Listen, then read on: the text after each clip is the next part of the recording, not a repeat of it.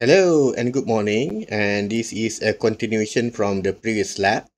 So I'm going to show you how to perform exception handling in Android application. So exception handling is very important because if you do not handle your exception very well, then your Android application can crash unexpectedly. Also, by having exception handling, it could also improve your application usability. So in this video, I'm going to show you how to detect the exception throughout the use of logcat and then how to handle this particular exception. So let's see how it can be done. Okay, first and for all, right, I'm going to close this emulator and we go to the activity and then I'm going to restart back this emulator in order to detect the exception. So continuing from the previous lab, okay, we have seen that this application would work flawlessly if you just press the calculate, okay, like this.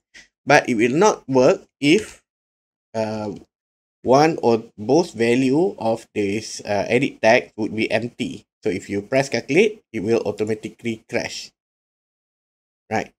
So what causing this application to crash?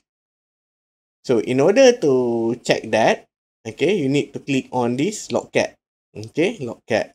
So logcat is a place where you can trace the error or exception inside your application. So whenever your application crash, it will display out this type of exception. So to ensure that you can only see the exception, right? You can type over here. Okay, make sure you select the correct emulator, and then you have to type level, and then you put here error. All right, you type here error, so you can filter error, only error. So you can see here what caused the application to crash. Okay, it is because it triggered number format exception.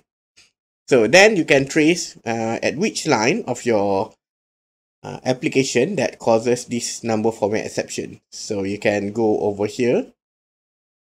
Okay, you can trace here.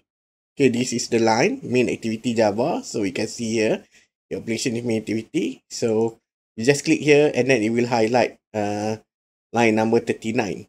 So I assume that you all are familiar with Java and how to perform exception handling. So to perform exception handling, okay, you can see here that this value is empty, and then it will cause when this value is empty, then it will cause the string to be empty.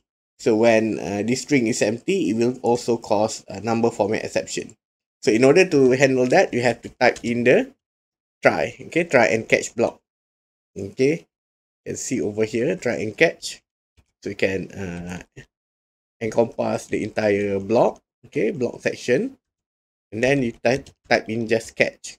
Okay, you put here, and then either you can put here an exception like this, okay, to capture all exception, or you can put a number format exception.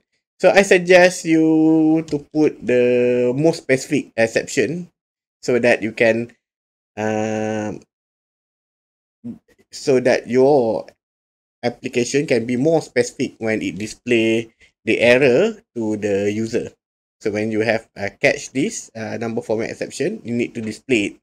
So we can display it using toast notification. Okay, just type here toast and then type here make text and then context. Okay, by context you can type here get application context. Okay, just like this. Okay, then comma. Okay, and then you put in the error. Okay, the error string, or at least inform the user that the value and discount cannot be empty. Or you can put here please, okay, enter both value and discount. and then comma. Okay, then you have to fill in the duration. Put here toast dot length short. Okay, and then you have to type in show. Okay, show. Okay, ensure that this is correct, right? And then you have to replay it again. Okay, rerun it again. And there you will have it. When you press the calculate, it will display the error message over here, and your application will no longer crash. And then you can put here the number. Okay, right, just like this. So if you do not put anything, then it will display the error message. Okay, okay, and then another thing is that your user can still put in other text. Okay, this is not good. Okay, this is not good. So to improve usability, okay, okay, to improve the usability, right? You need to disable this behavior, right? To disable this behavior. Okay. So to disable this behavior, or to only allow user to key in the number in the value or the discount text box or text field or edit text, you need to go back to the UI element. Okay, under layout activity main. We just have to press over here and then click both value and discount. Okay, you can select both of them, okay, together like this. You select one and then you press shift with your mouse and then click another one, so you select both. Okay, you can select both. So when you select both, you have to find input type over here. Okay, and then change it. Okay, change the flag. Okay, press the flag and then change to number, and then put here number and number sign. So sign means that your number can be positive or negative. Right, okay. Then you can rerun back. Okay. Okay. And then you find out that you no longer can enter any non-numeric character. Okay, non-numeric character. So when you press over here, okay, the Gboard. Okay, sorry, the Gboard. Okay, you can no longer. Okay. So again, and then you can press in the value. Okay, you can press in the value.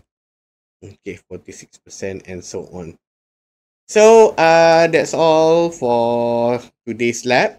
Hopefully you can get a key takeaway from this lab. So what we are doing today is for you to do exception trace. Okay, to trace the exception that keep your application from running. Okay, and then you can also trace your exception through the use of logcat. Okay, over here I've already show you, okay, how to use logcat to trace your exception, and then how to handle the exception and display the notification to the user if an exception is detected, and thus preventing the exception from crashing your application. I've also shown you how to create a more user-friendly application by setting out the flag in the text field or in the edit text. So that's all for today's lab. We'll be seeing you on the next lab.